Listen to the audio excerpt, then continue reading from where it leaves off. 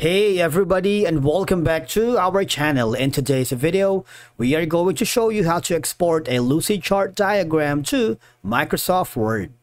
Let's begin. Now, the first thing that you need to do is to log in using your credentials. If this is your first time in Lucidchart, I want you to click the sign up option. And from here, just follow the on-screen instructions and you're good to go. Exporting a diagram to Word allows you to include professional visuals in your documents. So, once you are logged into your Lucidchart account, I want you to click the document that you wanted to export to Microsoft Word. If you haven't already, click the New button. You can start from a blank document or from the Create from Template section. In this case, you would be forwarded to the templates we're in.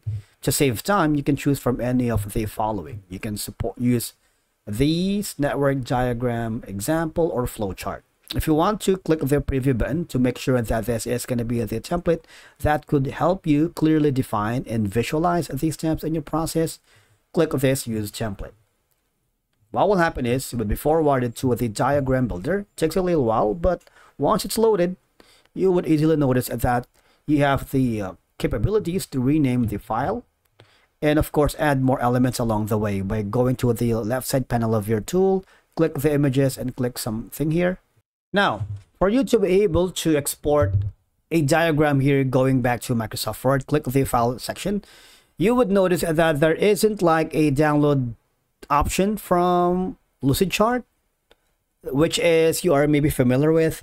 And if you use the export button, you have like a limited file options. You only have the PDF, PNG with transparent background, JPEG, SVG, CSV, or shape data. So you don't basically have an option to export to the familiar Microsoft Word type file type, which is doc.x.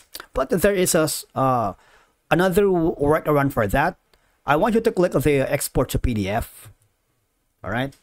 Why? Because from the PDF button, click the download button. You can simply go to this website called Small PDF, wherein you can easily convert the PDF to Word or vice versa. All right. And then all you're going to do is choose files. All right. So here, takes a little while, but it's doable. And from here, you just have to convert to Word. All right. You can choose from any of the following, but obviously we're just choosing the, not the paid plan. Click on convert. Wait for it. And then from here, take a little while. You can now click the download button and export it to your computer. Once you have saved the exported PDF to Microsoft Word, now open the Microsoft Word in your account. You might want to click the create new blank document. Wait for it. Takes a little while. But once it's loaded, you should notice that you have the option to rename this document right here. I'm going to click on the file and click on the open and locate the saved downloaded PDF into Microsoft Word file type. Now it takes a little while.